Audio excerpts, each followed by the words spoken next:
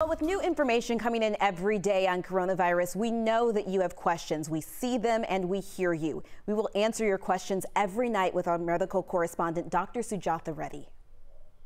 What can you tell us about a new COVID-19 symptom that includes loss of smell or taste? Because we know that virus tends to live in the throat and the nose, we're seeing that, in some case reports, it's been as high as 30% of people has said that they've lost their sense of smell. What's interesting about this is for some people, that is the only symptom they're getting, and I think that's important.